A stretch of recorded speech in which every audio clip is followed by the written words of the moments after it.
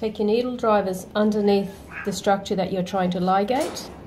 Bring the short end around, cross over your finger, and hold both sutures together, or both pieces of the suture material together. Go around the back again, grab the short end again, and once again across, and hold all the suture material at the top there together. Take your needle drivers through the loop, grab the short end, bring the short end through the loop, so it's now underneath, and you can tie that down, and it should tighten up and hold as you tighten. Then secure that ligature with a stack of 4 square knots as per previous ligatures.